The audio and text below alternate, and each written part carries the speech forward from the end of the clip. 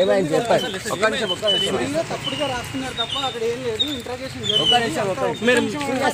మీరు lady voice తో ఇచ్చారు కదా వాయిస్.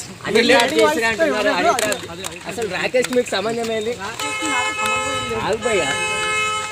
సూర్య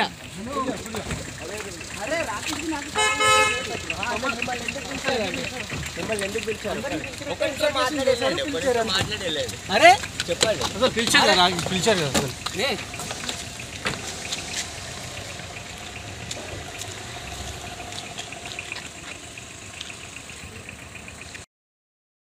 తెలుగు రాష్ట్రాల్లో సంచలనం సృష్టించిన పారిశ్రామికవేత్త చిగురుపాటి జయరాం హత్య కేసు రోజుకో మలుపు తిరుగుతూ సినిమా స్టైల్ని తలపిస్తోంది.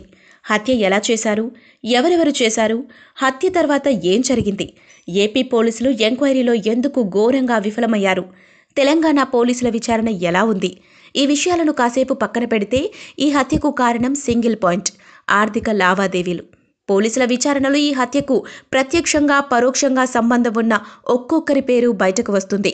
ఇందులో భాగంగానే సినీ నటుడు సూర్యప్రకాష్ని పోలీసులు ఎంక్వైరీకి పిలవడం ఆసక్తిగా మారింది. అసలు జయరాం హత్యకు సూర్యకు సంబంధమేంటి? ప్రధాన నిందితుడు రాకేష్ రెడ్డికి సూర్య ఎలా తెలుసు?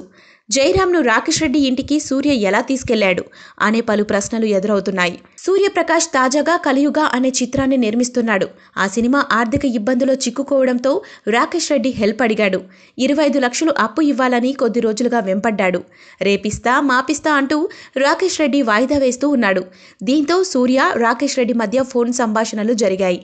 కలియుగ ఆడియో రిలీజ్ దగ్గరకు రావడంతో రాకేష్ రెడ్డిపై సూర్య కొంత ఒత్తిడి తెచ్చాడట.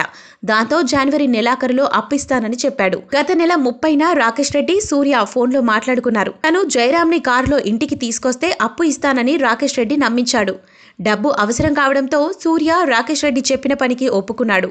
స్నేహితుడు కిషోర్తో కలిసి రాకేష్ రెడ్డి ఇంటికి వెళ్లి అక్కడి నుంచి ముగ్గురు కలిసి జూబ్లీహిల్స్ క్లబ్కి చేరుకున్నారు. వీణా అనే అమ్మాయి పేరుతో జయరాంకు SMS పంపి కిషోర్తో రమ్మని చెప్పాడు.